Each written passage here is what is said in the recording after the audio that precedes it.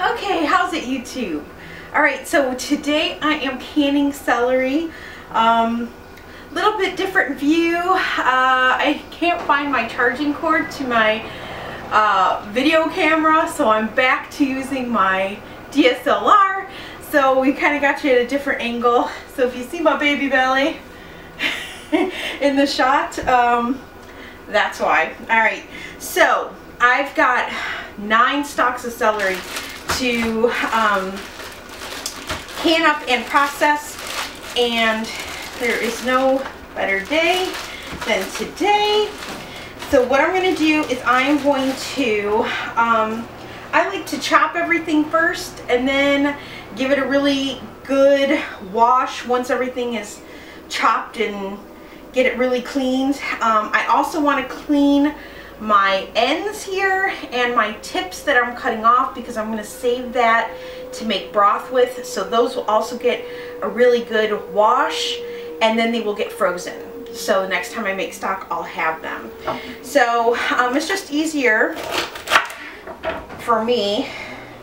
You know, I always feel like if I wash my celery first, I might miss like chunks of like dirt and debris. So, or like this, you know, you get sometimes dead like leaves on here. So I'm just gonna make sure, I'm actually not even gonna can these. This part here, I'll save that for stock. I've got that. Cut this off. Cut these off.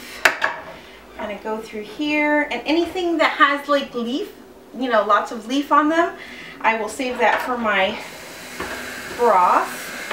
And excuse the background noise. As always, my washer is going. I don't kid when I say I do 3 to 4 loads of laundry a day. That thing is always going. So there we have that. So all of this will be washed separately and saved for stock.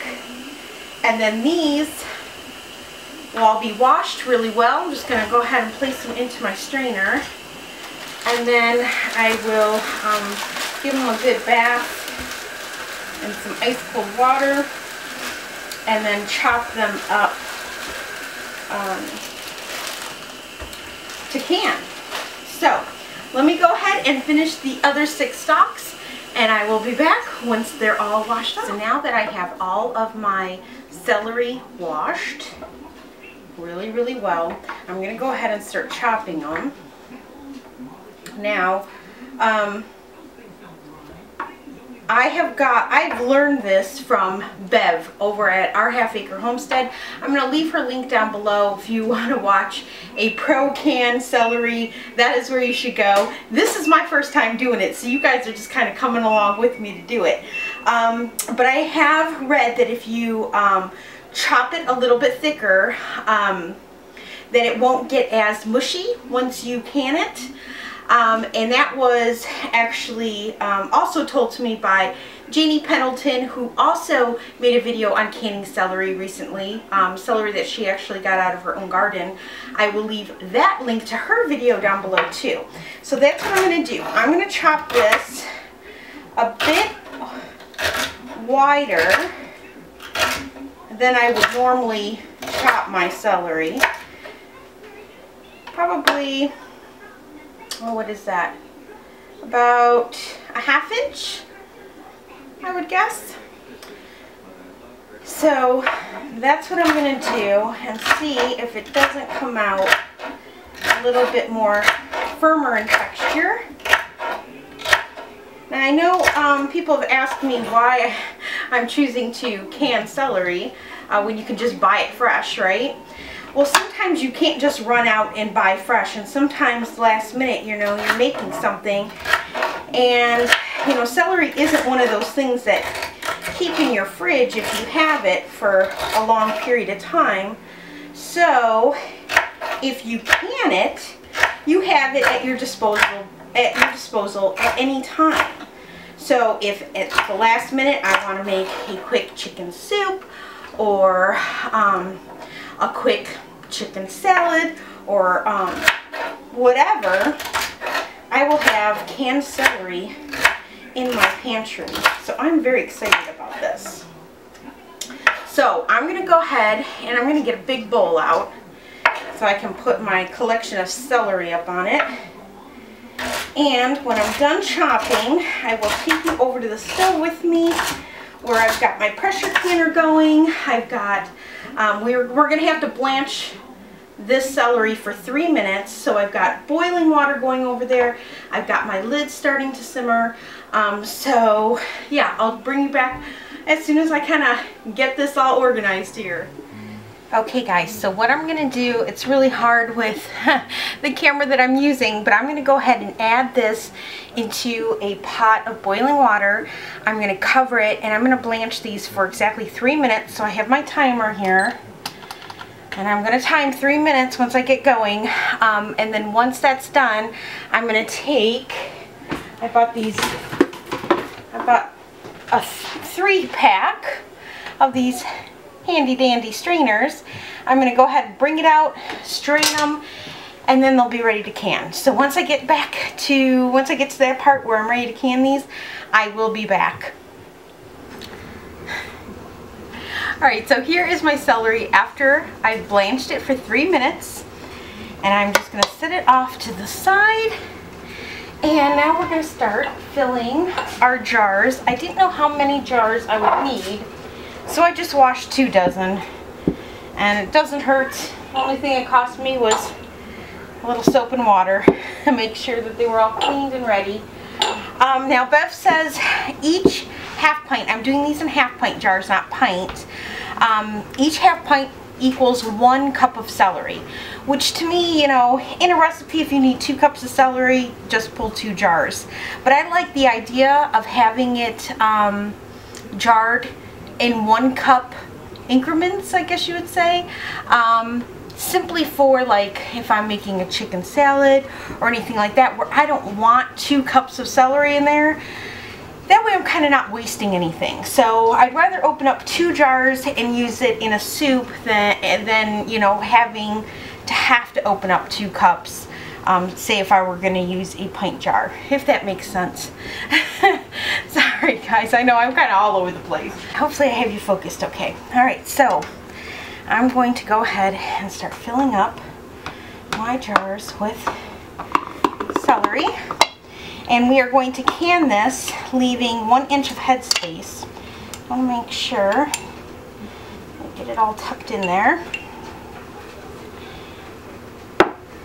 I've got my water on the stove right now, boiling, so that I can fill this with boiling water.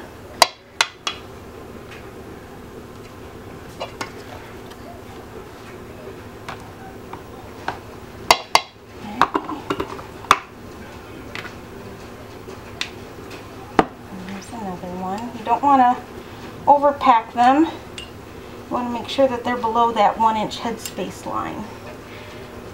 That's good. Alright, so I'm going to keep going here. And once my water is ready, once I have all these packed, my water should be ready. And then I will bring you back when I start filling my jars.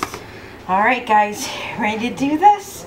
I've got 19 half pints here. Alright.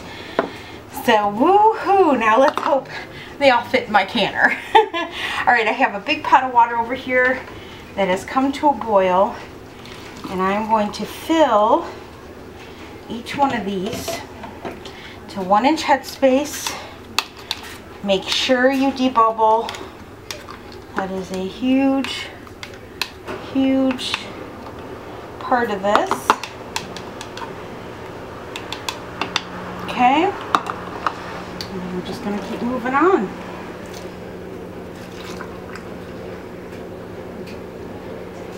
Now you might, once you debubble, you might have to fill your jar up a little bit more once you get all those air bubbles out.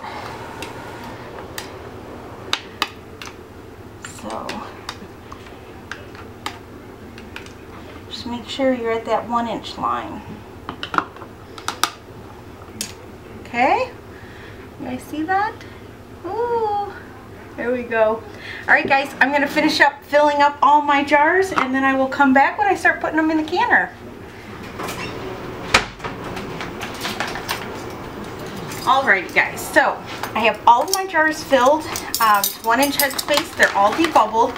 Now I'm going to go ahead and I'm going to take, I know you guys can't see that, this is just canning salt, and I'm going to add 1/4 teaspoon.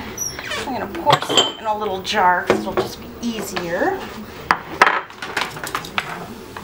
Now these little ramekins come in handy for projects like this.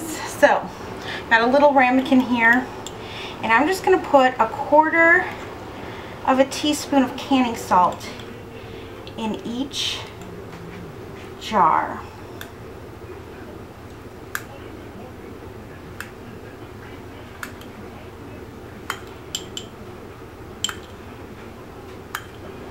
Alrighty, now what I'm going to do is I've got another ramekin over here filled with just a little bit of vinegar and some of that boiling water that I used to fill my jars with. I'm going to dip my napkin in them, and I'm going to go around and I'm going to make sure that all the rims of my jars are nice and clean. Okay?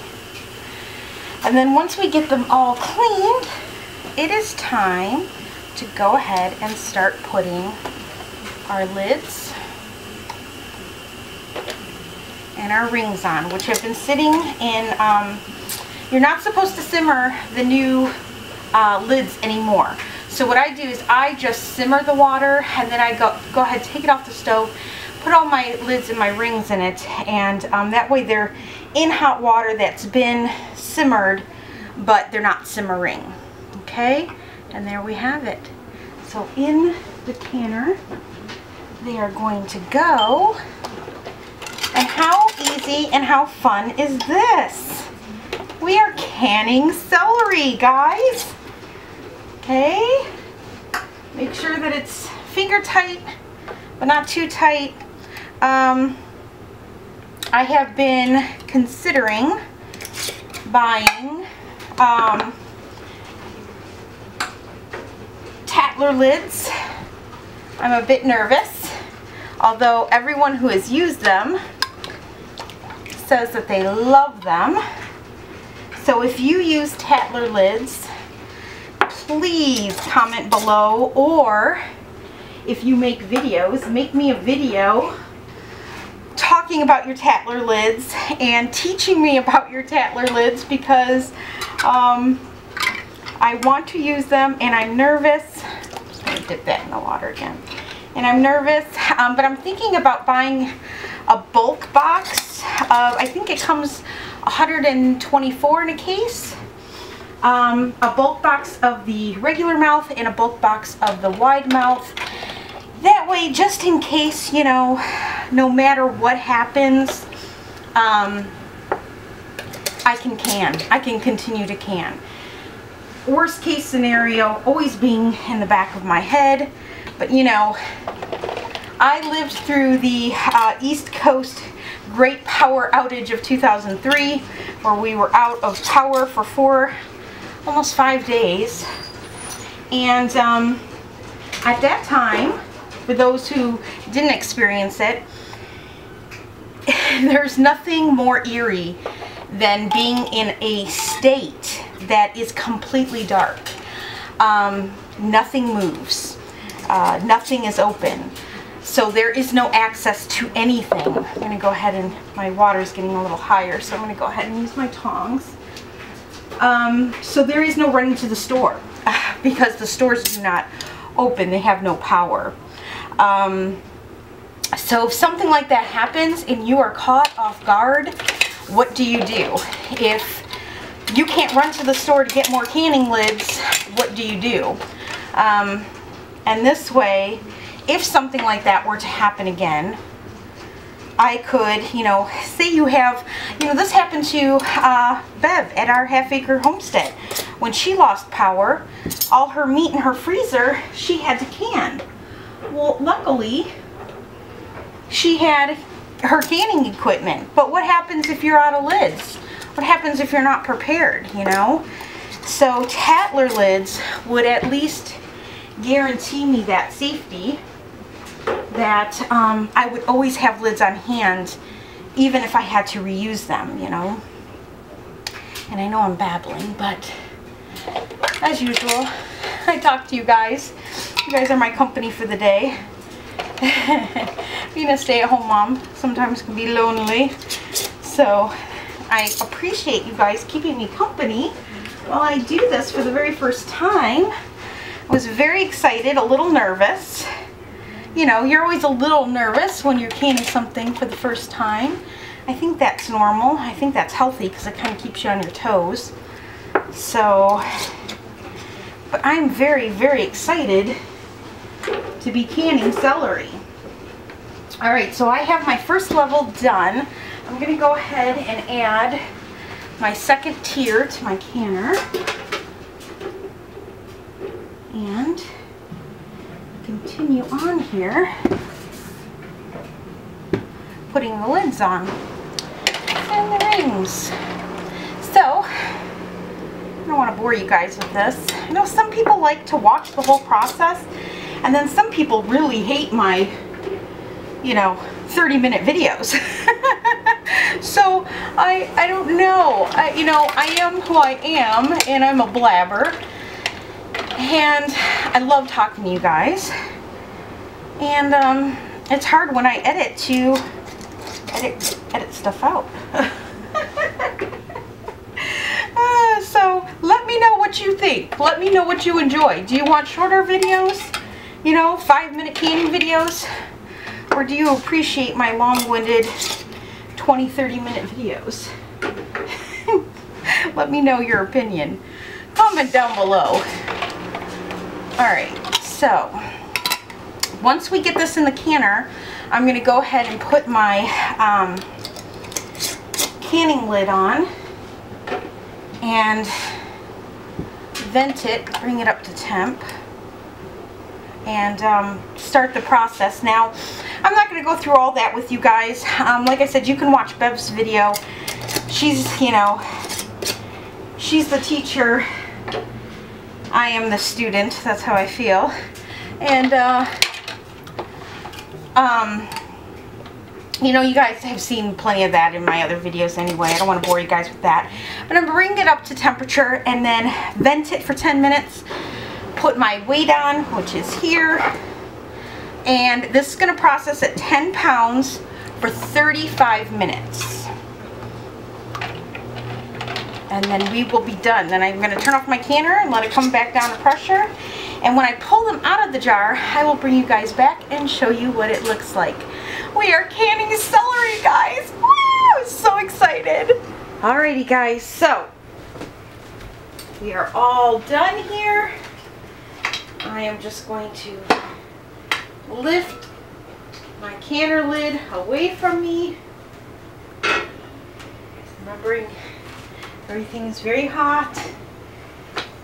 And go ahead and pull these out. I have a bathroom towel.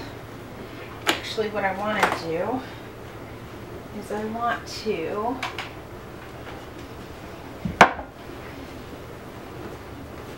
put it on one layer, and then that way I can totally cover it once they come out. Because we don't want them to catch a draft as they come up to room temperature. But these look beautiful. And I'm going to give them enough room to kind of cool down. I'm not going to crowd them.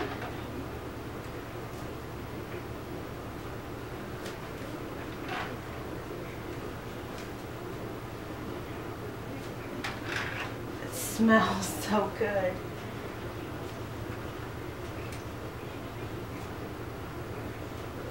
And hopefully you guys are picking up on that. I think you guys can see that okay. Now I'm going to get the tray up out of here.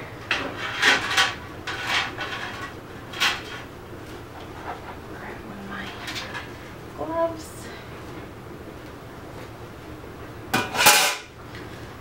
And grab the rest. And there you have it. 19 half pints of celery. Who knew? Thank you, Mrs. Wolfie from Our Half Acre Homestead, for posting that video on how to do this so newbies like myself can give it a try. There you have it, guys. Now what I'm going to do is with the other half of my towel, see how I can do that, and cover them right up, and then that way they can go ahead and come up to room temperature nice and slow. Sometimes by morning they're still a tad bit warm and I hear them popping already under the towel. And then what I'll do is I'll go ahead when they're completely cool. I hear the pops. When they're completely cool, I will go around and will make sure everyone is sealed. I will take the rings off, I'll inspect them, and then I'll go ahead and give them a good wash in soapy water, hot soapy water with a little bit of vinegar, and label them, dry them off, label them, and put them on the pantry.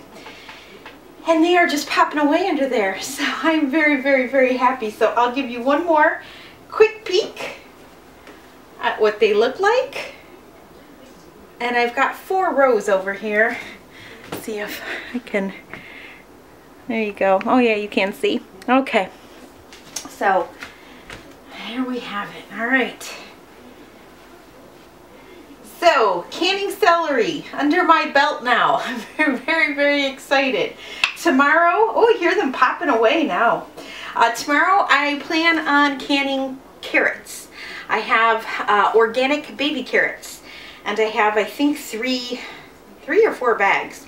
So quite a few pounds of carrots to can up. Those I'll can in pint jars. I like those in pints. Anyway, alright guys, I hope you enjoyed this video. Thumb it up down below if you did. And yeah, alright, I'll see you tomorrow.